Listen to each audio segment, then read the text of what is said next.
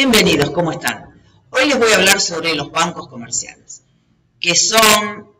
¿Cuáles son sus funciones? ¿Para qué sirven? ¿Qué es la tasa activa? ¿Qué es la tasa pasiva? ¿Y qué es el espíritu bancario? Empecemos hablando de la definición de los bancos, diciendo que son organizaciones que se dedican a la captación o recepción de recursos, en este caso de fondos, de dinero, por parte del público, para colocarlos a su vez o otorgarlos en forma de créditos o préstamos a las personas, empresas o organizaciones que lo necesiten. Vamos a hablar de las funciones de los bancos. En principio voy a tener la recepción de fondos o la captación de fondos. Para eso voy a tener que ofrecer una tasa de interés que resulte atractivo para los dueños de esos fondos.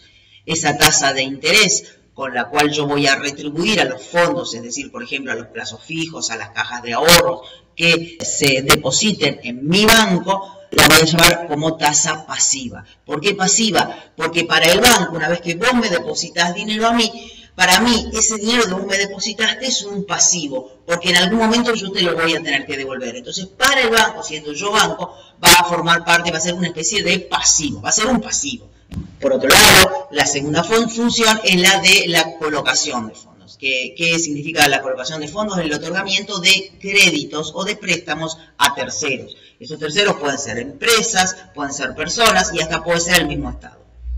Esa colocación de fondos para el banco representaría un activo. ¿Por qué? Porque el banco tiene derecho a cobrar, como si fueran deudores por ventas, digamos, en una contabilidad normal, el banco va a tener derecho a cobrar ese dinero que le entregó en carácter de préstamo a un tercero. Por eso la llamamos tasa activa. Siendo entonces la captación y la colocación de fondos las actividades principales de los bancos, vamos a tratar de entender cuál es la ganancia de los bancos o por cómo ganan plata los bancos. Veamos este ejemplo. En este caso yo voy a imaginar una persona que deposita en un banco un plazo fijo por 100.000 pesos, con fecha 19 de agosto del 2021. Supongamos que esa persona lo quiere dejar por un año en mi banco, con lo cual a las tasas de interés que estamos pagando, que se están pagando acá en Argentina, el banco le estaría pagando a esa persona un 37% de interés anual.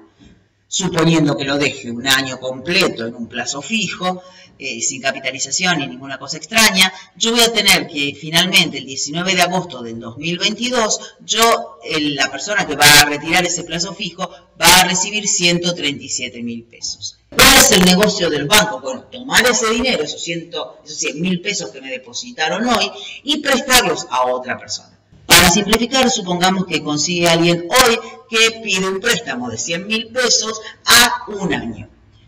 ¿Qué tasa le va a cobrar el banco? Bien, la tasa que le va a cobrar el banco va a ser la tasa activa, porque tiene derecho a cobrar el banco, recuerden lo que decía antes, y por supuesto va a ser muy superior. Generalmente va a tener tres componentes. Una va a ser la inflación, en Argentina ponele que esté en el 52%. Otro va a ser la prima de riesgo. La tasa de riesgo está asociada con la probabilidad o no de cobrar por parte del banco, de recibir nuevamente ese dinero que prestó. Va a ser mayor si es mayor el riesgo, va a ser menor si es menor el riesgo. Supongamos en este ejemplo que yo tengo una tasa de riesgo del 5%. Y luego está la ganancia propia del banco. Pongamos una tasa de ganancia real del 25%. Con lo cual, el total de la tasa, riesgo 5%, inflación 52% y la ganancia propia del banco 25%, me daría una tasa total del 82% anual. Con lo cual, el deudor tendría que devolver, pasados ese año, 182.000 pesos. La diferencia entre los 137.000 y los 182.000 pesos, que en este caso serían 45.000 pesos, sería la ganancia del banco.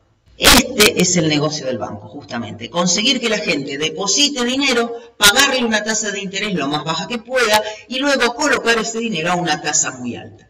Esa diferencia de tasas, en este caso fue un 37% menos un 82%, esa diferencia de tasas del 45% en este caso, es lo que se conoce con el nombre de spread bancario. la diferencia de tasas, simplemente. Como tercera función, yo te podría decir, para cerrar las funciones de los bancos, que son funciones accesorias, como por ejemplo el pago de sueldos, el pago de jubilaciones, cobro de impuestos, cajas de seguridad, etcétera, según las características puntuales del banco. De esta manera funcionan los bancos. Ahora, ¿para qué sirven los bancos?